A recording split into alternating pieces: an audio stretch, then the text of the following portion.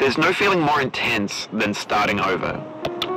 If you deleted your homework the day before it was due, as I have, or if you left your wallet at home and you have to go back after spending an hour in the commute. If you won some money at the casino and then put all your winnings on red but it came up black. If you got your best shirt dry cleaned before a wedding and then immediately dropped food on it. If you won an argument with a friend and then later discovered that they just returned to their original view. Starting over is harder than starting up. If you're not ready for that, like if you've already had a bad day, then what you're about to go through might be too much. Feel free to go away and come back. I'll be here. Alright, thanks for coming with me on this trip. I'll understand if you have to take a break at any point. Just find a safe place to stop and quit the game. And don't worry, I'll save your progress, always, even your mistakes.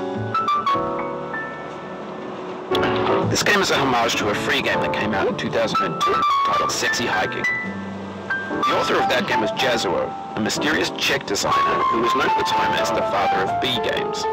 And B games are rough assemblages of found objects. Designers slap them together very quickly and freely, and they're often too rough and unfriendly to gain much of a following.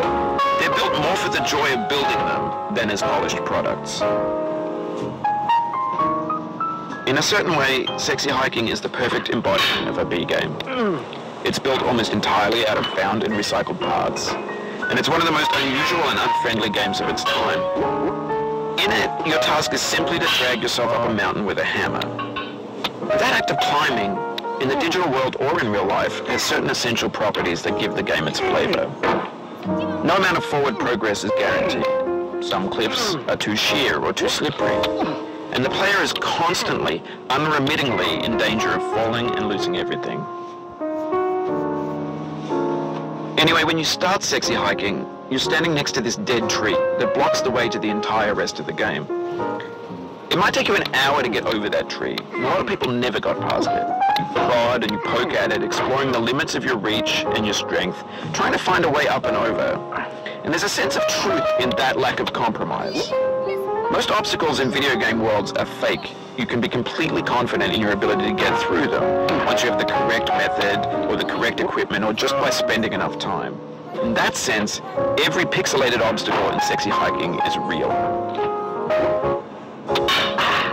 The obstacles in Sexy Hiking are unyielding, and that makes the game uniquely frustrating.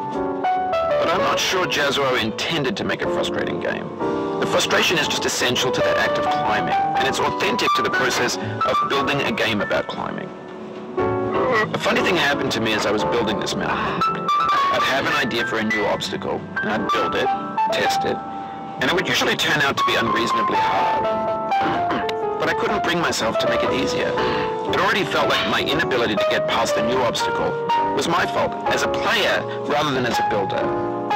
Imaginary mountains build themselves from our efforts to climb them, and it's our repeated attempts to reach the summit that turns those mountains into something real.